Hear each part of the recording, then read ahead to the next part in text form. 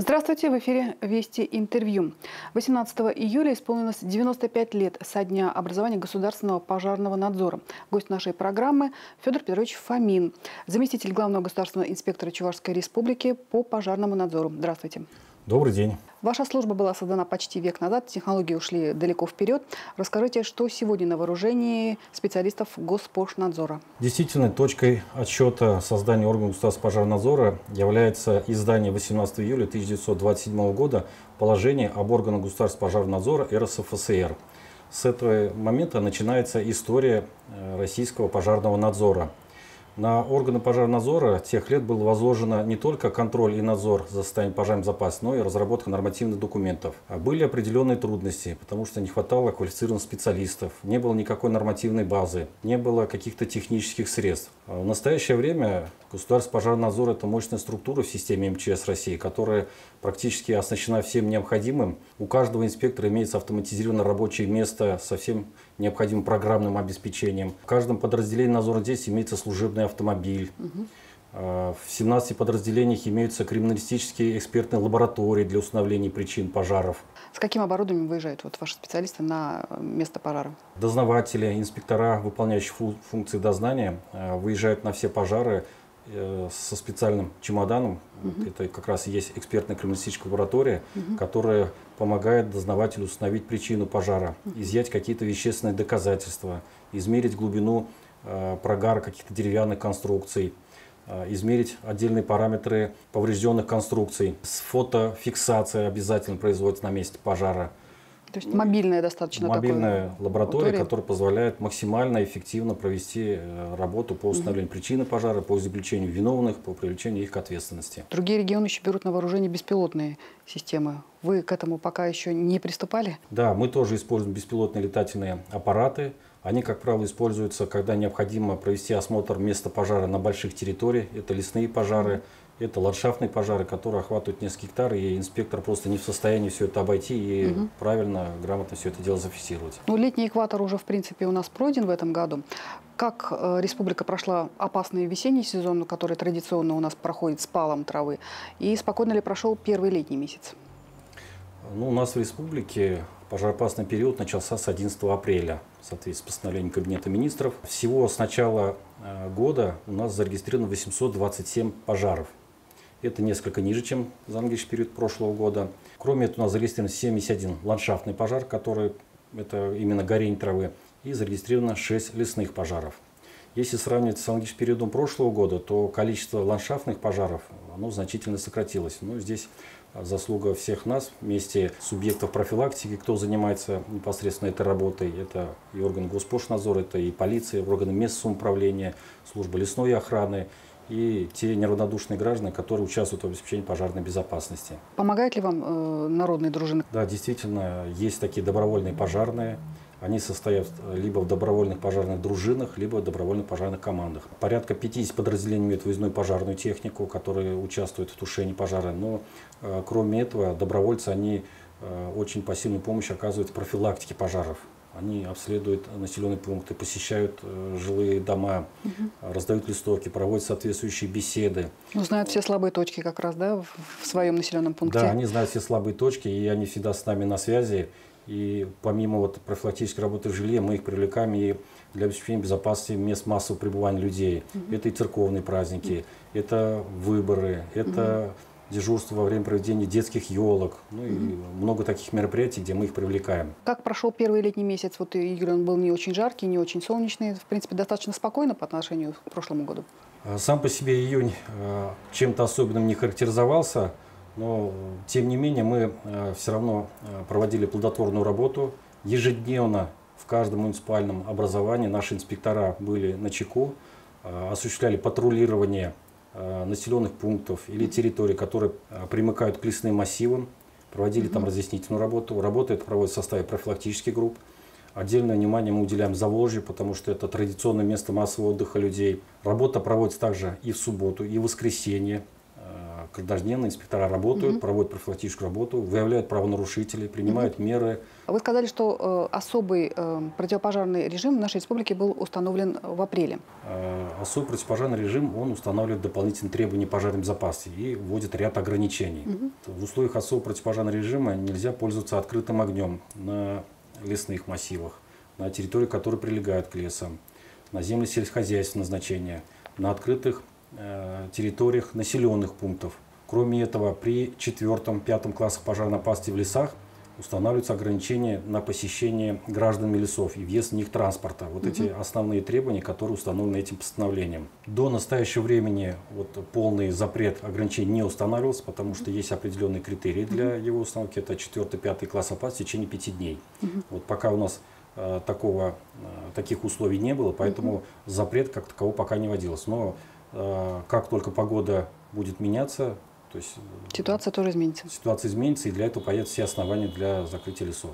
В этом году, насколько я понимаю, были увеличены штрафы. Да, в целом Кодекс об административных правонарушениях предусматривает ответственность вообще в целом за нарушение требований пожарной безопасности. Есть отдельная часть, которая выделяет нарушение требований пожарной безопасности в условиях особого противопожарного режима.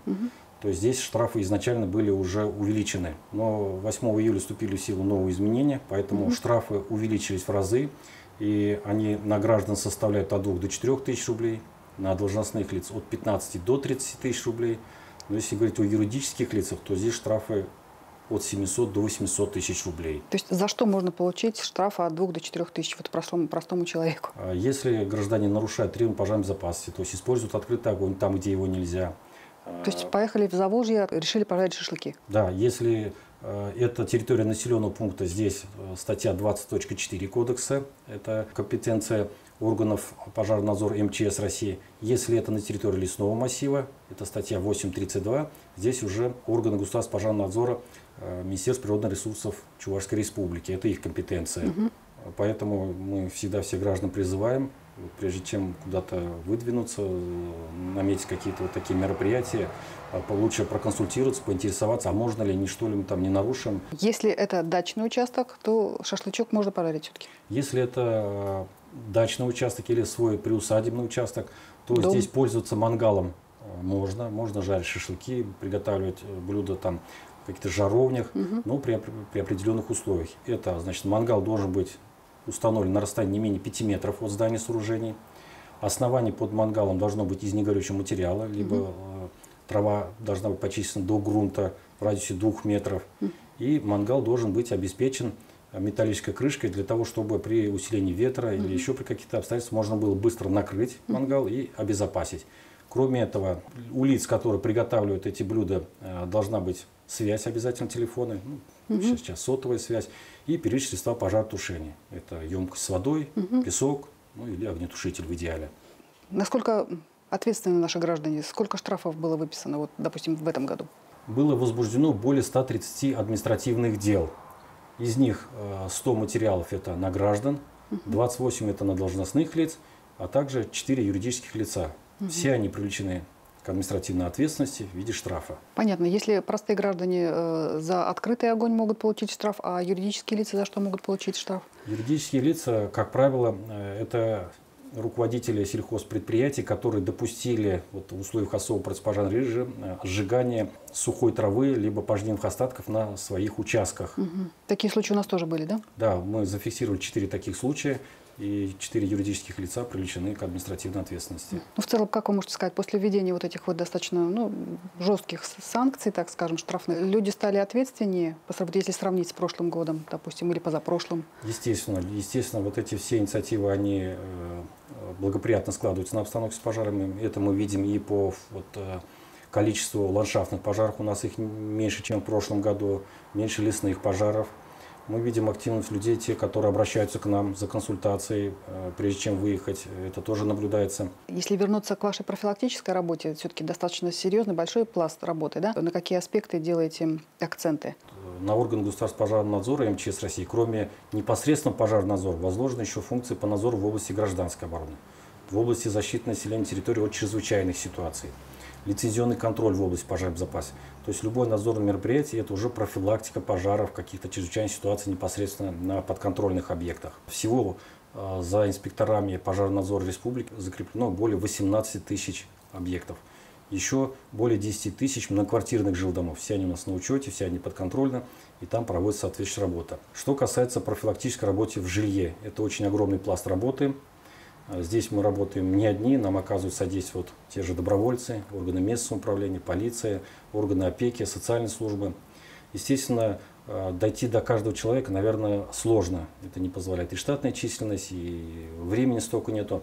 Поэтому здесь мы отдаем приоритет отдельным категориям граждан. В первую очередь это многодетные семьи, это малоимущие семьи, это одинокие престарелые граждане и также граждане, которые ведут асоциальный образ жизни. Почему? Потому что именно в их жилище, ввиду их социального положения, ввиду экономического состояния их семей, обветшалость проводки, неисправность печного отопления, это повышенные риски возникновения пожаров. Поэтому в этой категории мы отдаем приоритетное направление. С молодежью как работаете?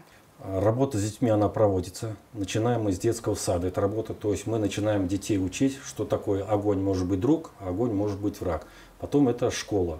Здесь мы проводим очень много мероприятий. Начиная, если мы с Нового года начинаем подготовку к новогодним мероприятиям, встречаемся в классах, проводим классные часы, родительские собрания, используем различные родительские чаты для профилактики именно этих правонарушений. Рассказываем, что бывает неправильно используем петарды, как надо пользоваться гирляндами, хлопушками, что нужно делать, если загорелась елка. Потом, перед началом летних каникул, мы опять в школах, мы опять готовим детей к летним каникулам, потому что не все у нас будут в лагерях. Кто-то поедет в деревню, кто-то останется дома, поэтому это тоже дети, которые остались без постоянного внимания, поэтому мы с ними заблаговременно проводим работу, разъясняем, как надо делать, что надо. Работа проводится и с родителями в том числе. Ну а когда начинается летняя оздоровительная кампания, все загородные лагеря, все пришкольные лагеря, они тоже у нас на контроле, все они на учете. В каждой смене мы проводим тематические дни «Осторожный огонь». Мы выезжаем туда на пожарной машине, проводим викторины, различные конкурсы, даем небольшие подарки. Если позволяет погода, мы подаем воду, либо пену с пожарной машины. Ребятам это очень нравится, и многие потом загораются желанием поступить на службу пожарную охрану. Ну а в целом вся эта работа позволяет нам снизить количество пожаров от детской шалости с огнем и профилактировать детскую смертность на пожарах. Ну, в завершении, наверное, я бы хотел поздравить всех ветеранов государственного пожарного надзора и своих коллег с профессиональным праздником, пожелать всем крепкого здоровья, успехов в работе на благо нашего Отечества. Ну что ж, большое спасибо, что нашли время, ответили на наши вопросы. Спасибо вам.